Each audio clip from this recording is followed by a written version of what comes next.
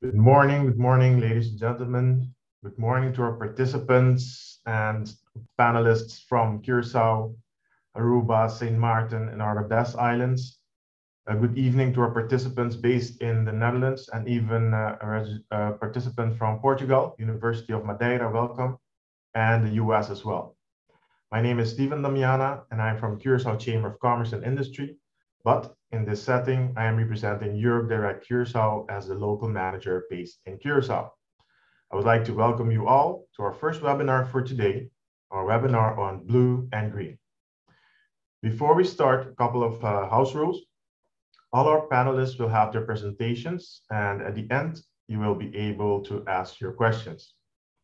To pose your questions, you can feel free to start writing them down in the Q&A section, which you will see below. And after each speaker finishes their presentation, you will be able to get your question answered so you don't forget what you were going to ask. Our panelists will then answer them after having performed their presentations. If you already know to whom you wish to ask a question, please state the name of the presenter and your question. The session will be recorded and will be eventually posted on the social media of Europe Direct Curaçao, so on Facebook and LinkedIn. And for now, I would like to pass the floor now on to our moderator for today, Mrs. 𝗕𝗟𝗏. Thank you, Stephen. Thank you for your opening remarks.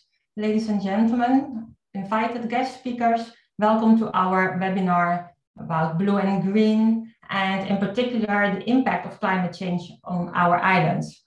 I am 𝗕𝗟𝗏. I am a researcher at University of Curaçao, and I will be moderating this webinar in my capacity of manager of the Europe Direct Curaçao from the Netherlands.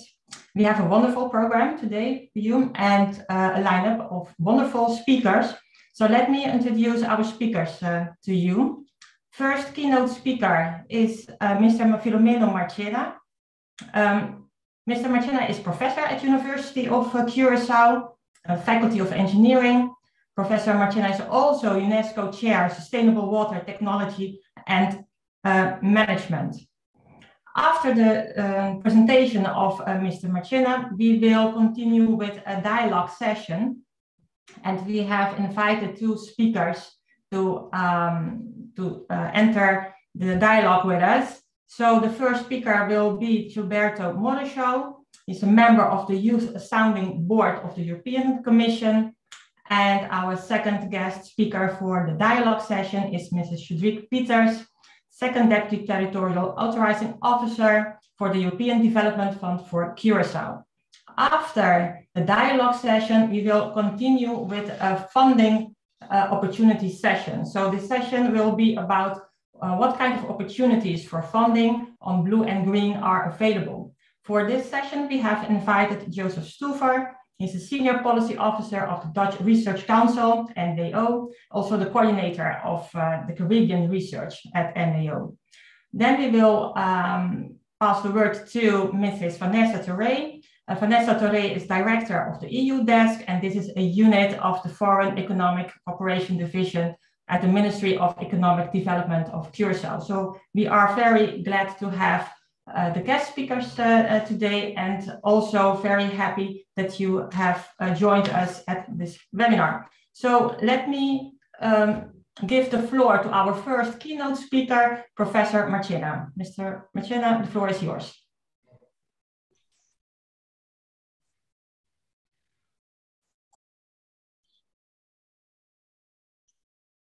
Okay, thank you, Ms. 𝗕𝗟𝗏. Thank you also for the nice introduction. It's really an honor for me. I'm sorry, good morning to everyone, and bom dia na tour. It's always an honor for me to be invited as a keynote speaker, especially at this webinar, Europe Direct Blue and Green, Climate Change OCTs. And the title of my keynote presentation is Climate Change Vulnerability on the Leeward Dutch Caribbean ABC Islands. I'm representing the University of Curaçao as professor on the UNESCO Chair, Sustainable Water Technology and Management.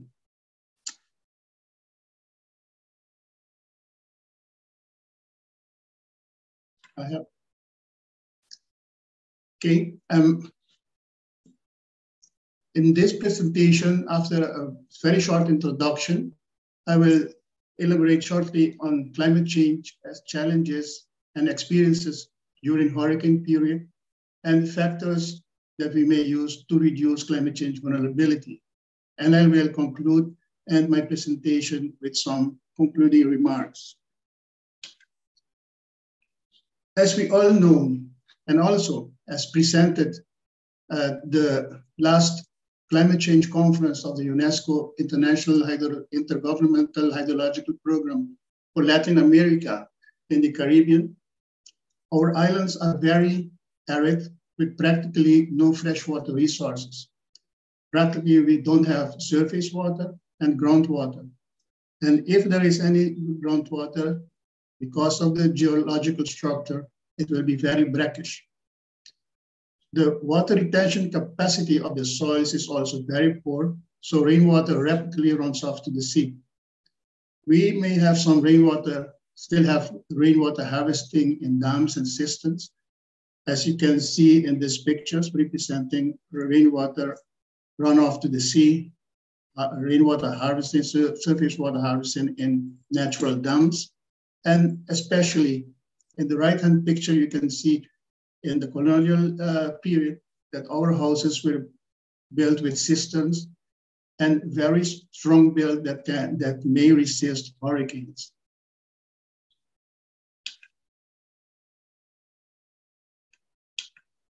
The ABC Islands used to be formerly denoted by the Spanish conquistadores as useless islands, islas inútiles, maybe because there is no water resources.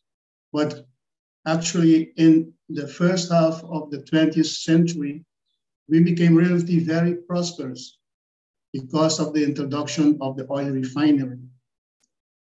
In these pictures, you can see the Isla refinery in Curaçao and the Valero refinery in Aruba that were for many decades the primary pillar for the economy in both of the islands. They also represent our share in the environmental pollution. They were great polluters. So we have also a share in the globally climate change effects that we are seeing today. The introduction of the oil refinery also made necessary already at the end of the 1920s and the beginning of 1930s, the introduction of seawater desalination, especially for the increasing population growth since the introduction of oil refinery.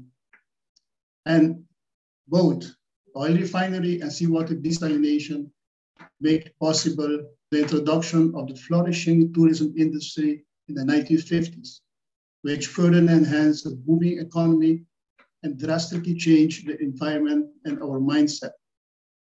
Farmers and fishermen became industry workers, some of them business managers. And so at the end, we changed our back to the environment.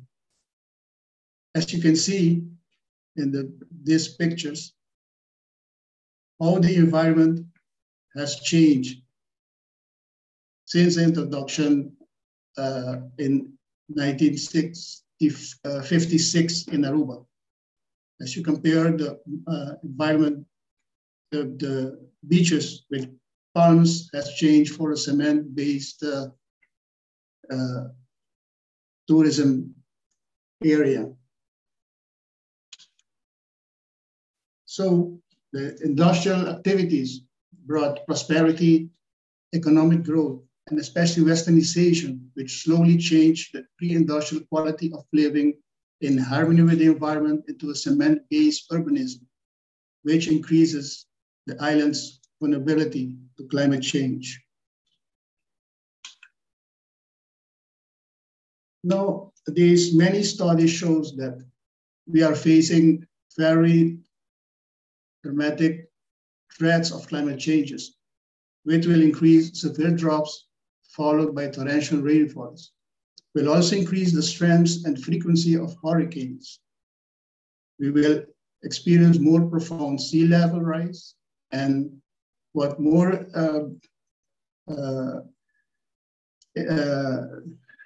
important is it will increase the occurrence of tsunamis according to recent studies. So I believe that the Dutch Caribbean islands are very vulnerable for these challenging climate change effects, and especially the geographical location of our islands, as you can see in these pictures.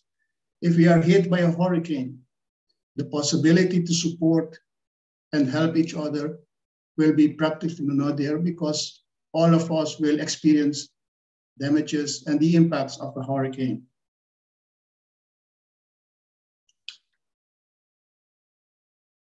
As I already mentioned, the vulnerability is enhanced by the cement-based urbanism, because cities, industrial sites, and neighborhoods were simply built in the pathways of ephemeral streams. And most important, many of the natural sites where surface water infiltrate to the groundwater, which we call in Aruba bulido, were condemned by construction, leading to inundation, land erosion, soil degradation, and destruction. And as these pictures illustrate, whatever we do, the water will get back to its natural flow path and causing a lot of destruction. Now, in past hurricane periods, our ABC islands have experienced different devastating effects, especially of hurricane tails, what we call it in locally, and is actually the most weak part of an hurricane. And I will give some examples of the experiences, mostly of Aruba, because I don't have pictures from the other islands. As you can see in these pictures, in two successive years, 1954 and 55, we have experienced dramatic impacts of the Hurricane Hazel and Janet. And you can see a lot of inundation, a lot of people have to flood their houses to save their lives. And in 1999, we can remember that Hurricane Lenny, with an eastward path, passed west and the north direction of our islands. However, very fast. And even though coming from the west have caused devastating destruction in the harbor, and you can see, as you can see in the right-hand picture, storm surge brought a sunken ship from the deep back to the first surface and threw it practically near the beach at the west coast of Aruba. And in 2004, we had a near miss where when Hurricane Ivan passed very close to our islands. And we have experienced different inundation and destruction. As you can see in this picture, you can notice how very close the eye was near our islands. It causes dramatic inundation, as you can see in this picture, in the tourism industry, caused a lot of damage, destruction of the infrastructure. And also a lot of houses were inundated. You can see in this picture how high the level of the water was, and most of the people had to be helped, and some of them have to flee their houses to save their lives. And also at the southeast coast of Aruba, you can see in these pictures that the storm surge does build up a new reef of the destructed coral reefs, coral stones. Now they are touristic attraction places, but you can see how strong the effect of a hurricane can be, just the tail.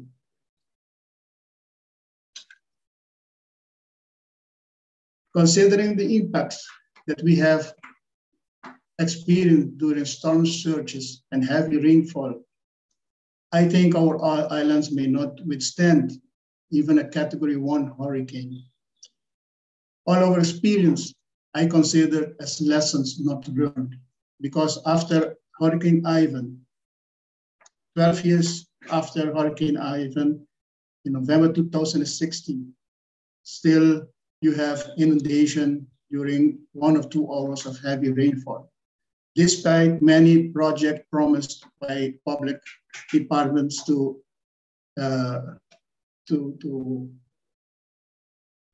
improve our infrastructure.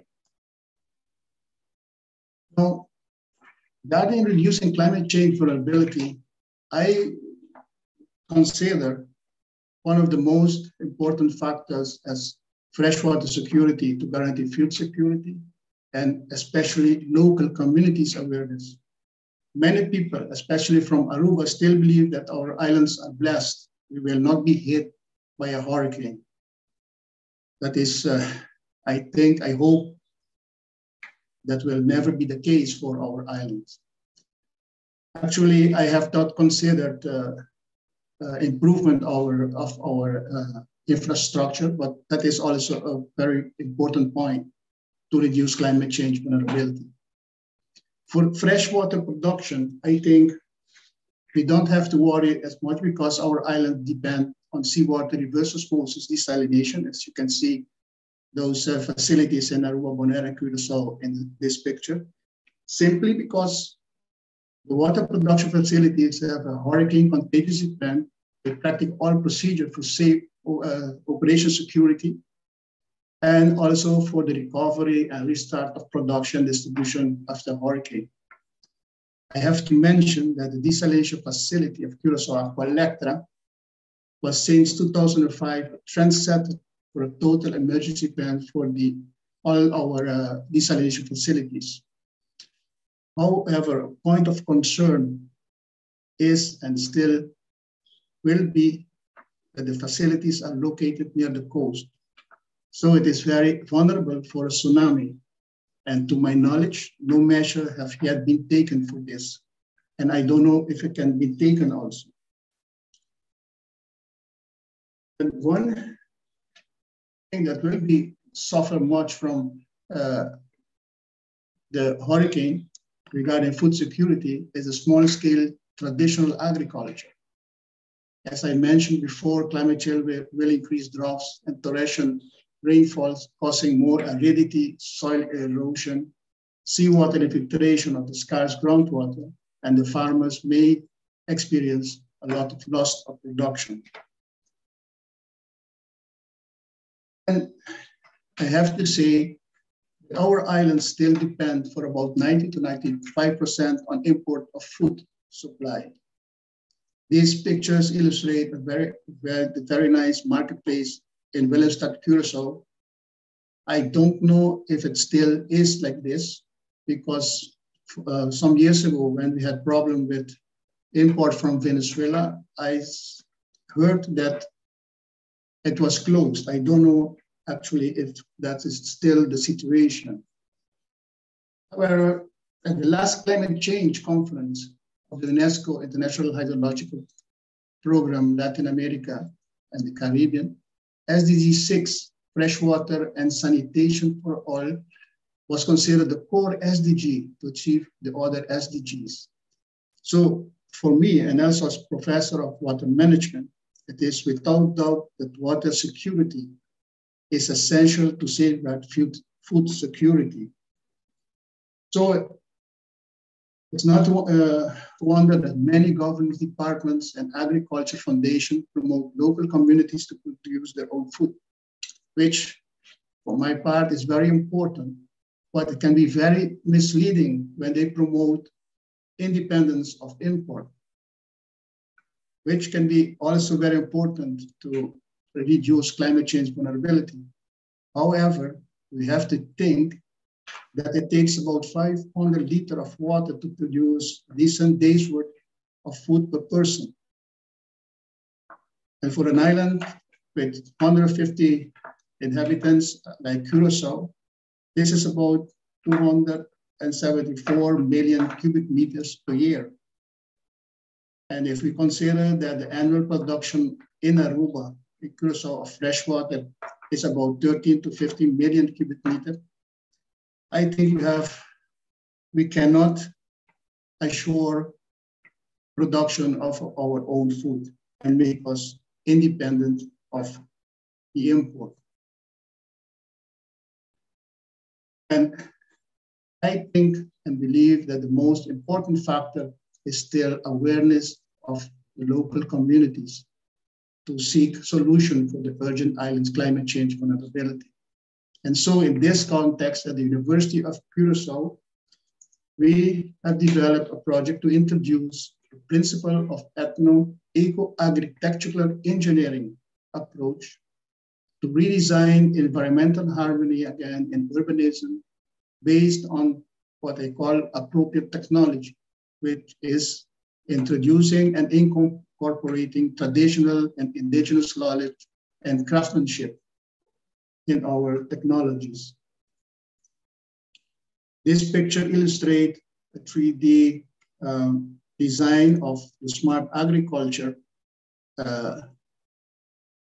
system at the University of Curaçao, which I want to change to a small-scale integrated eco-urbanism pilot to support PhD research and other feasibility study.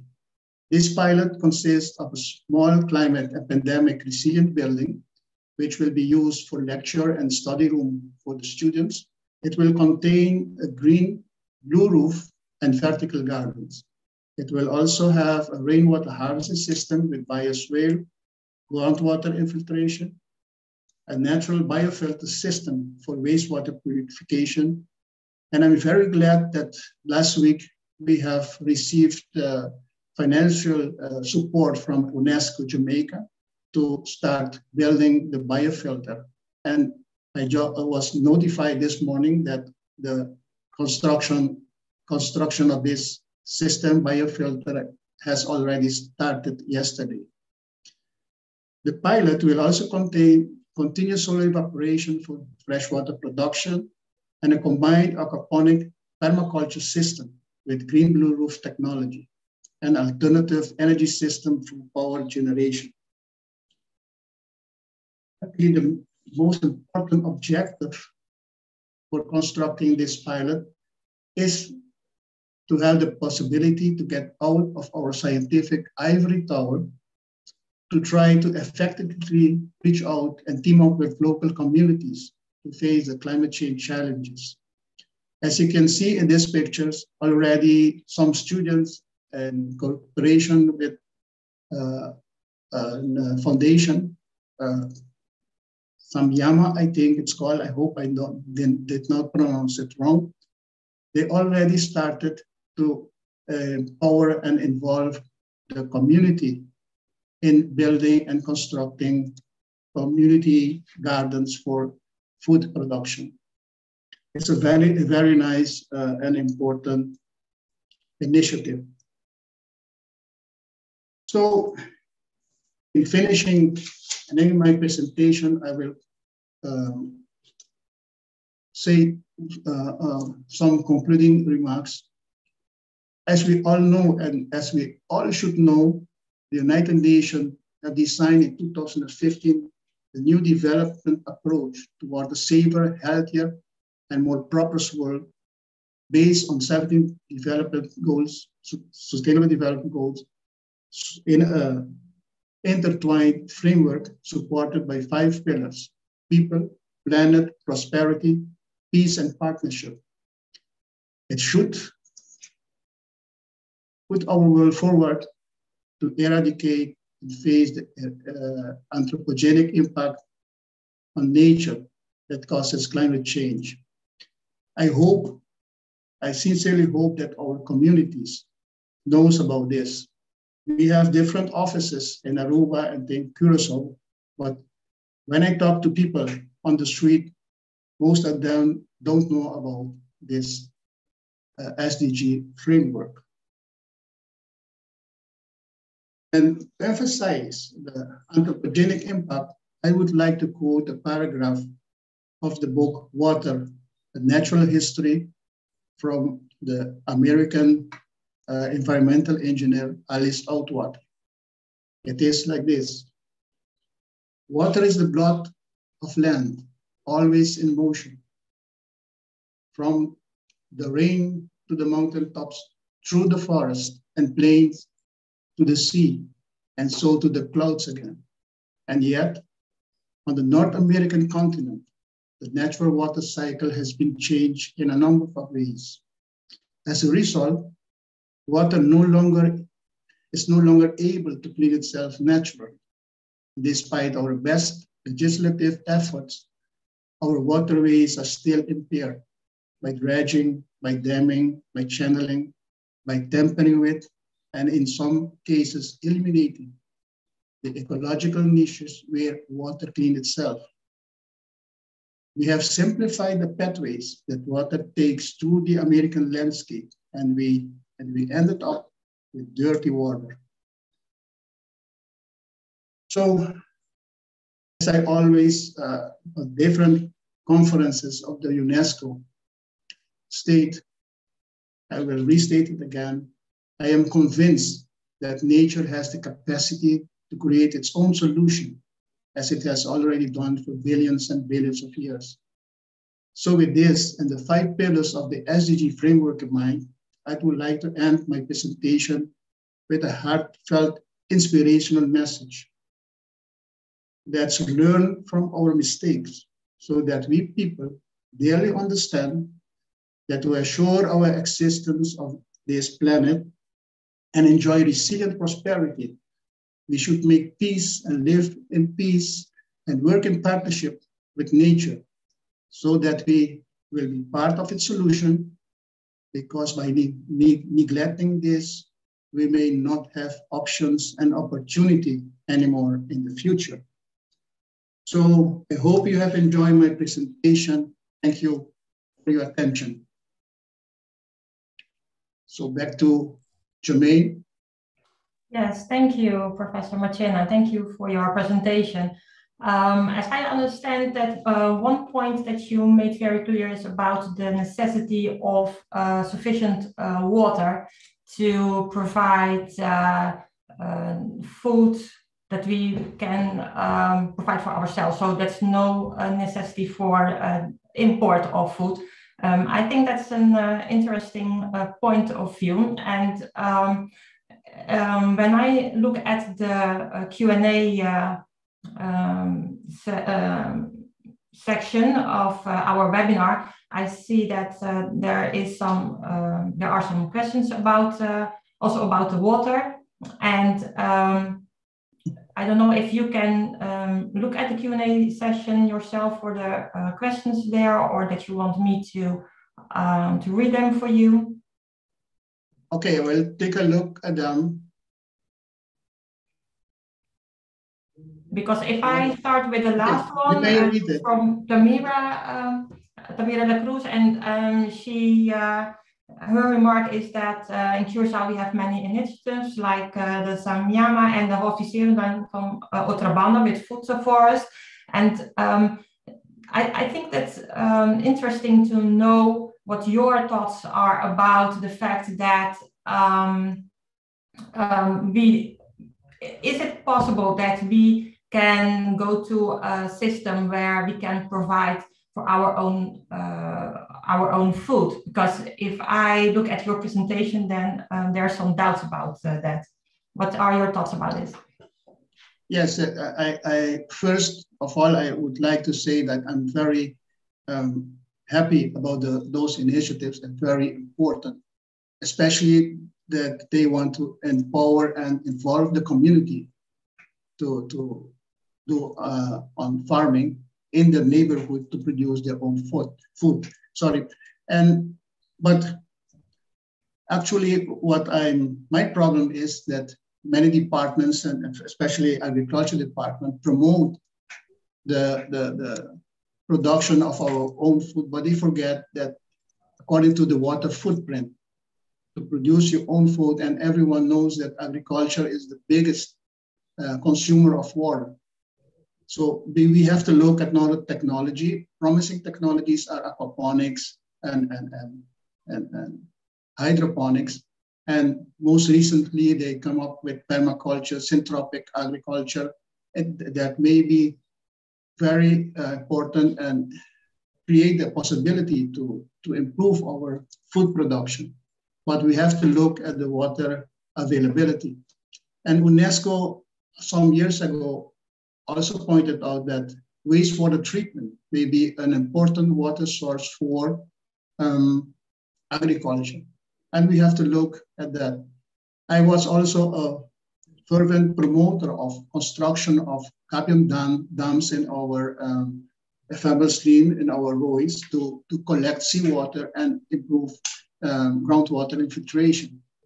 But we have to be very careful with that and research more on that, because it can create also a bigger problem when they are filled with water, and next to that we get a torrential rainfall. So we have to be very careful. And what about the rainfall? Is it true that we have enough rainfall to solve the problem or the lack of water? No, I think one of the biggest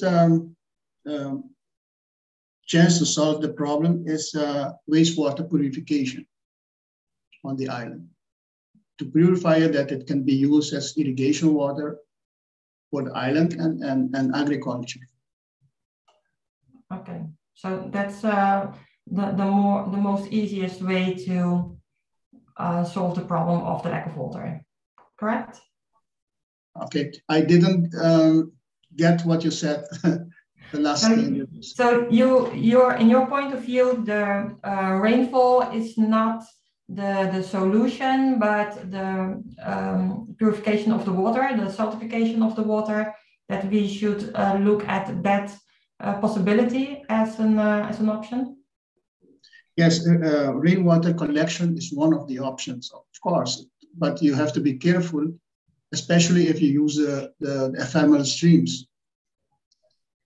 You see, you have to make a good study of it and check the risk of inundation, especially when the catching areas are full with water. But that it is globally an important source of water. Yes, I agree with that. And we don't have many rainfall, I think, in Curaçao or the islands. It's one of the main issues from decades already in history, that agriculture is a difficult way of providing our own food because of the lack of rainfall, because there is not sufficient rainfall. So if I look at the Q&A questions, the last one is from John, and John is asking about what about looking for water catchment systems and reforestation, so that not as less possible rainwater goes to the sea, so that we contain the rainwater on the islands itself, so that it doesn't go to the sea. Yes, of course it is. What I said, I was a fervent promoter of using our ephemeral streams to collect rainwater. Yes. As much as possible, before it runs off to the sea, of course. But again, we have to make sure that we don't harm the environment or cause other problems with inundation. You just have to remember, if the dams are full, and yes, the days after we have already also a heavy rainfall, what's going to happen? You will have tremendous inundations. So when you come up with a solution, you have to every time look what extra effect it may have on the environment or on the people also. Yes, the other aspect. It is one of our important sources, but we have to use it carefully and clever. Yes, maybe we can address now the question that 𝗕𝗏𝗏𝗏 has posted in the Q&A session. Can you take a look at that? Sorry, which one? I cannot understand. From 𝗕𝗏𝗏𝗏. What effect of all water and electricity are concentrated on one location, for example, Puerto Rico?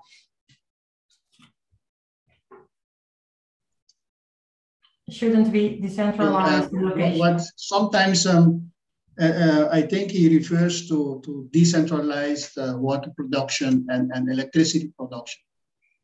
That can be helpful because if you have only one centralized system and it gets hit by a hurricane, you may have problem to restart production and operation. But one way to look at it, and also regarding wastewater treatment, decentralized systems are options that we can use, especially in the small towns, because to construct a sewage system where all houses are connected will be very, very costly. And with decentralized system, and especially combine those systems with natural biofilters to purify wastewater, can be a very effective option. So decentralized, I'm not against decentralized, but it can be a good opportunity for sustainable water and electricity production.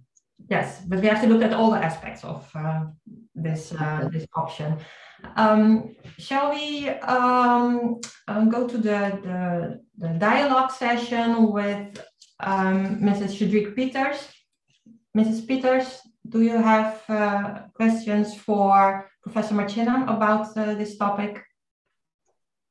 Oh yes, hi, good morning. Hi, good morning. Hi, Mr. Marchena. I thank you so much for this interesting presentation, very insightful. And the information you presented is useful to our territories.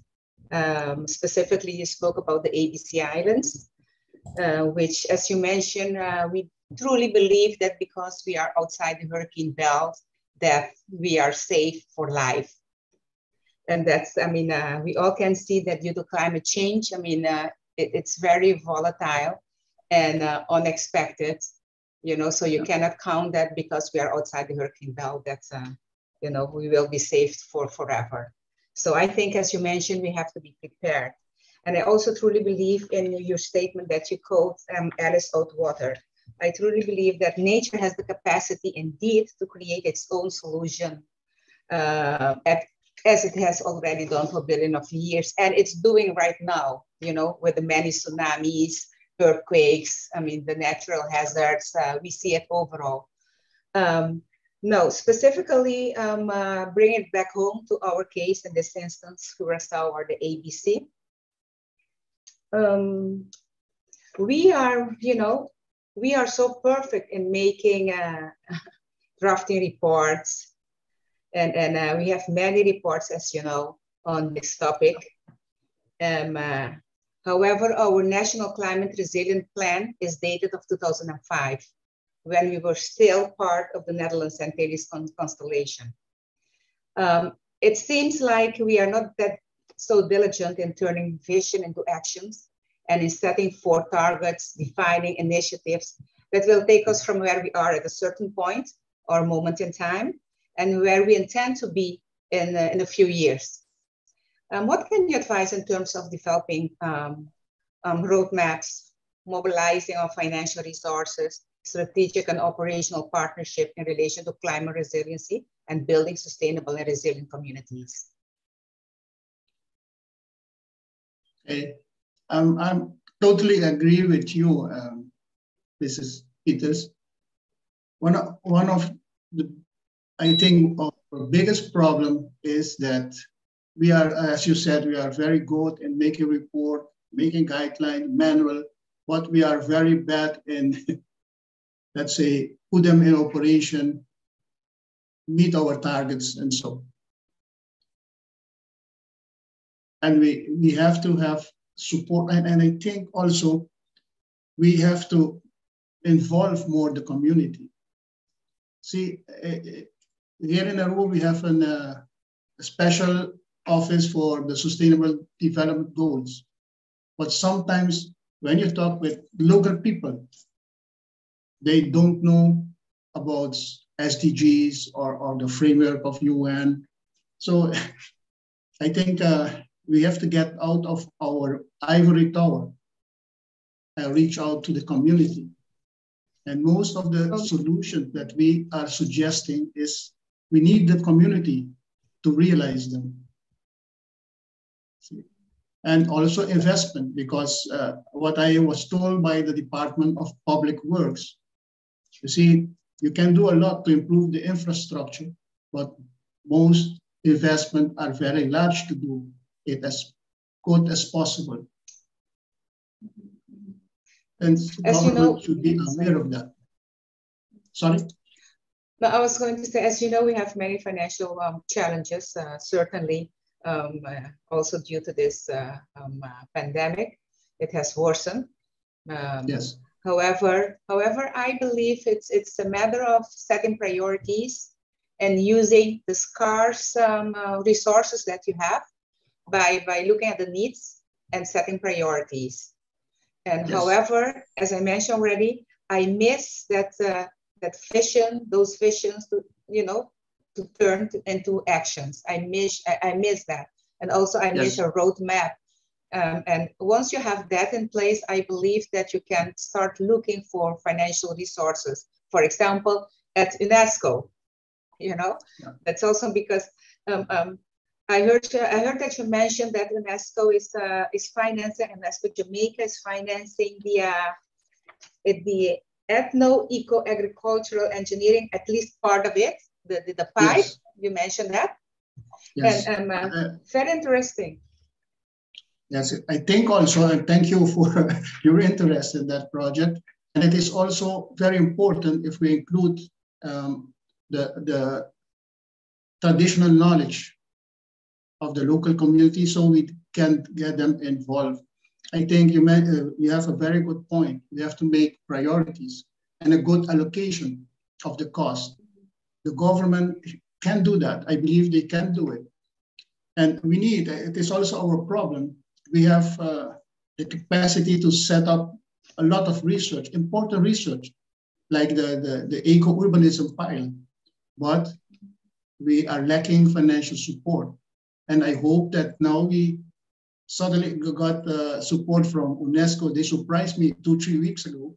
If I can spend some amount of money, for sure. And UNESCO always work with very short deadlines. I had to make it happen within 1 week.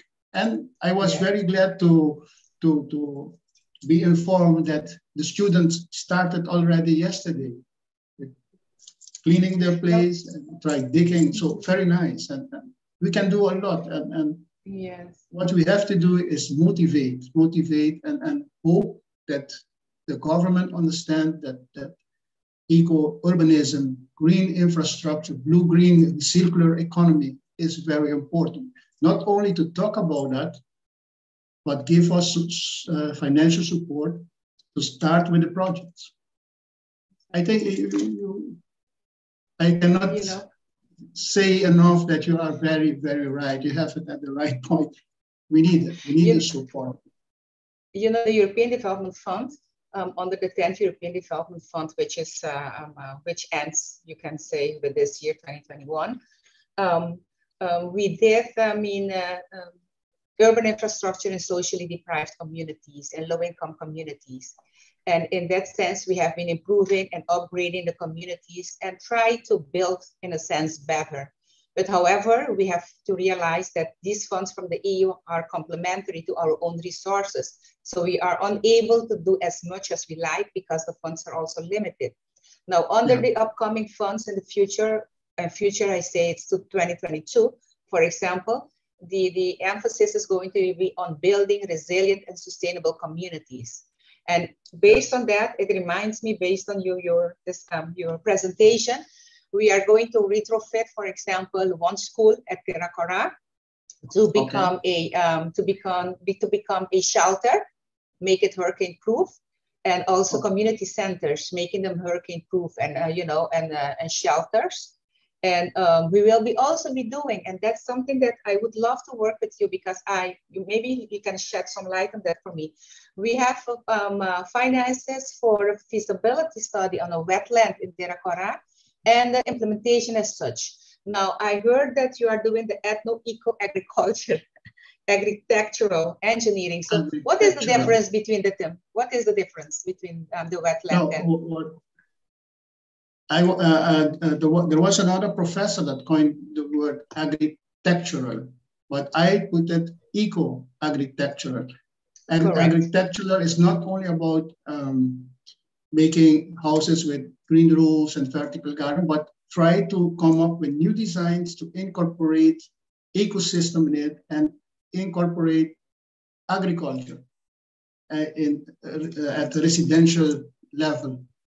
So we can use permaculture, the syntropic agriculture technology, all of them. But the main point is we're going to design urbanism to incorporate ecosystem services in it and also to create possibility for agriculture. Okay. That's why the word agricultural. I would love to remain in touch with you because of we will be doing this wetland in 𝗕𝗏𝗃𝗃, and we are also planning additional interventions. So I would love to stay in touch with you, Mr. Marchena, so we can learn from each other and do it the right way. And I have two more questions. Yeah, I have two more questions. Okay. Sorry. No, sorry. Go ahead. No, I want to say that at the University of Curaçao, we have a good department of architecture and civil engineering. So we are glad to help you. And I'm very glad that 2-3 months ago, we have established together with the Ministry of Economy, also UNESCO Curaçao, the Curaçao Sustainability Coalition, where we want to promote cooperation with each other, like we want to cooperate with us. You're very welcome to do that. And we can help you. Mm-hmm. In I believe it's 2019, the Minister of General Affairs Curaçao signed a collaboration agreement with the University of Curaçao. And we worked with the technical faculty. They were involved in the project that we did at 𝗕𝗏𝗃𝗃, the students. So that type of collaboration, we wish to continue doing so and building more resilient and sustainable with including the students of the technical facility. I have one question. How do you... Is the memo of understanding already signed by? Yes, we did sign it in 2019. Okay. Yes, we did sign Thank you so much. Okay. I have another question, 2 more questions. How do you see engagement of educational institutions to get more involved in climate change challenges for the purpose of guiding students into careers and professions which respond to the areas of our greatest needs? In this way, we can ensure the human capital to manage the risks. May I add one other angle also from 𝗕𝗟𝗨 because she's also asking about what can private enterprises and private individuals take on in this regard. So what can they do? Not only the educationers, as Judric Pietersz pointed out, but also private enterprises. What can they do? I hope I understand the question good, because I have a problem with a lot of noise, traveling voices and so. I think education is very important, and involvement of businesses, enterprises are very important. We have to work together. Let's make a workshop together and check how we can sustain each other. Education is very important. We have to start already, I think, at the primary level and secondary level to teach them about climate change and what are the challenges that we are facing. And so they can go to the community, as we say in Aruba, to Buchiwan, and also educate him about and learn from him, from his experiences about climate change. There is out there a lot of traditional knowledge, and we have to reach out to that. I would like to ask Gilberto to join us, because he's representing the youth in this debate. So he can share with us what his point of views are regarding the climate change and the impact on our islands. Hello, hello. I'm super glad to be here. Super glad to see every one of you. Thank you for your patience. I am here. Yeah, I think I read your notes and I heard a part of what you were talking about. And I think it's so important that we focus on projects and on creating stuff on the ground, and especially on community. And I feel what we often lack and we often miss in these conversations is, why are we incapable of executing projects? We talk about vision, and I've read a lot of these reports that we make in Curaçao. They're high quality, top tier. It's amazing. But often the biggest struggle comes into executing and implementing things on the ground. And there are multiple reasons why, right? It's often because we don't value this idea of practicing emotional and social intelligence within our education system. We don't teach people that. We don't create the space for this communication that is open and people to actually have self-reflection as a practice, not just as something you learn.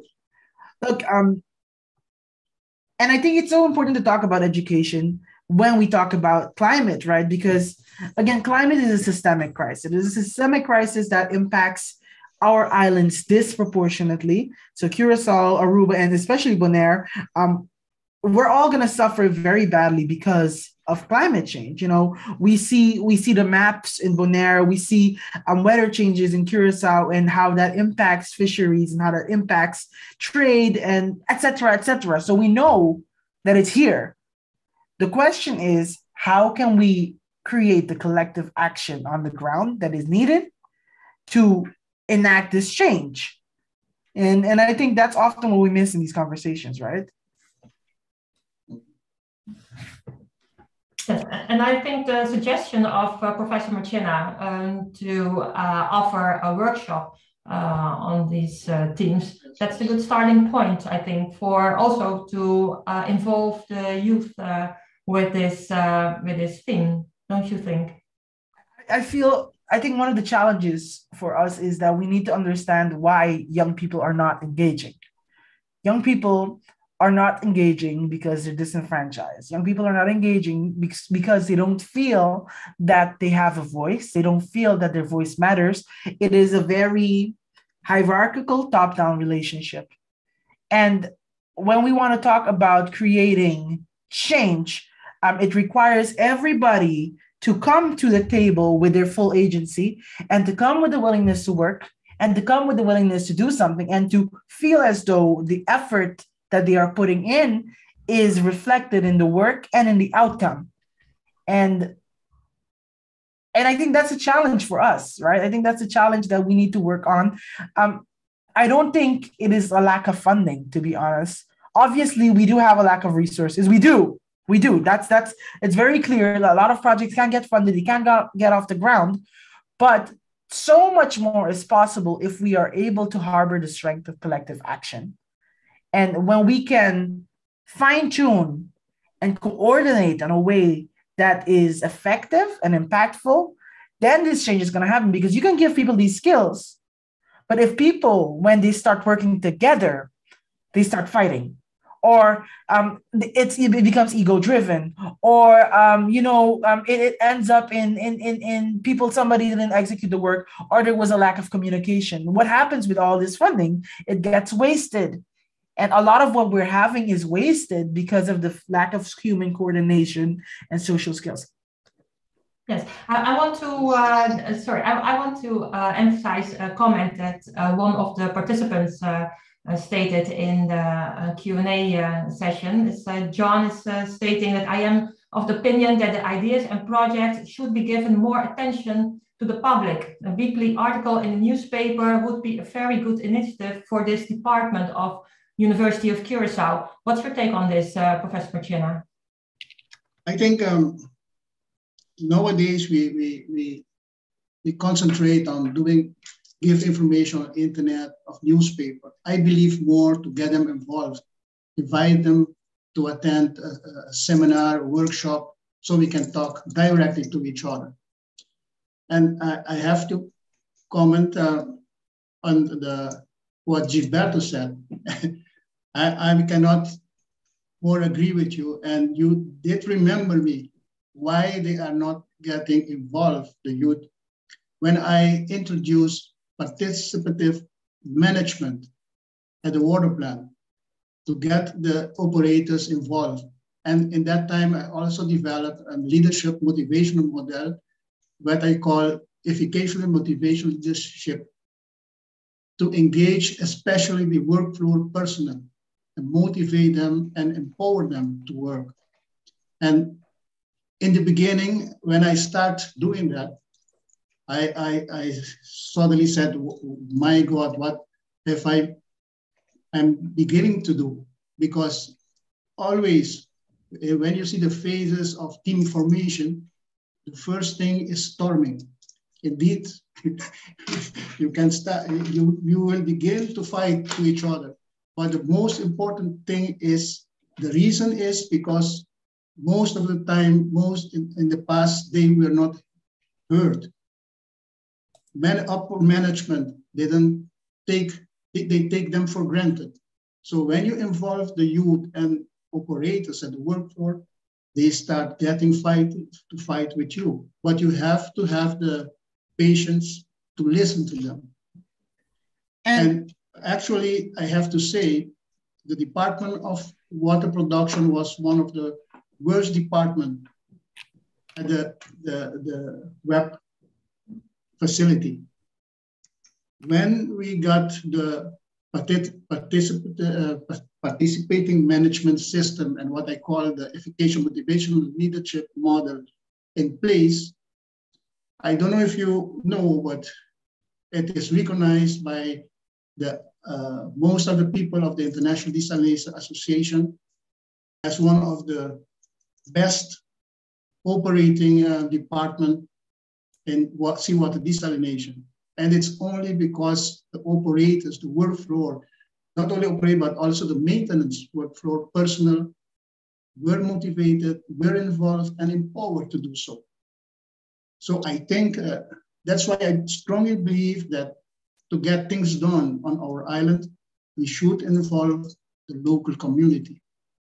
Okay, with that, Professor Marchena, I want to close this session, the EU Dialogue session. Thank you for your comments and your questions and all the inputs. I want to move on now to the next session about the funding opportunities, because we were talking about the lack of funding, although Gilberto stated that he doesn't think that that is the main problem. But I think that it's a good idea now to see what funding opportunities there are regarding blue and green. And I want to welcome our speaker, Josef Stuefer from the Dutch Research Council. He will share with us his view and the opportunities that NWO offers regarding or about blue and green initiatives. So, Mr. Stuefer, the floor is yours.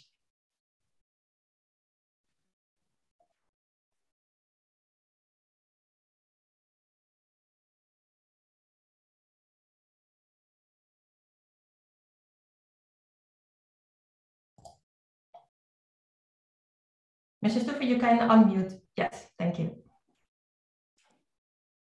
Good afternoon, good morning. Thank you very much for inviting me to this session. I'd like to update you today on some of the NWO research funding opportunities which we have. And so I will first introduce NWO as an organization, then come to some green and blue opportunities within the whole funding spectrum. And finally, I will share some tips and tricks I put down here, but it will be some general advice on how to be successful in working with NWO. May I have the next slide, please? Before introducing NWO, I would like to introduce myself. I'm a senior program manager and policy advisor at the Dutch Research Council, and I'm working there since 2009. My main responsibilities are the Caribbean Research Program. I'm the coordinator of this program, which is dedicated to research on and about Caribbean topics. On top of that, I'm also responsible for research programs on water and climate. And I'm also doing quite a lot of research programs, or I'm advising on research program, international and European research programs. My own background is in academic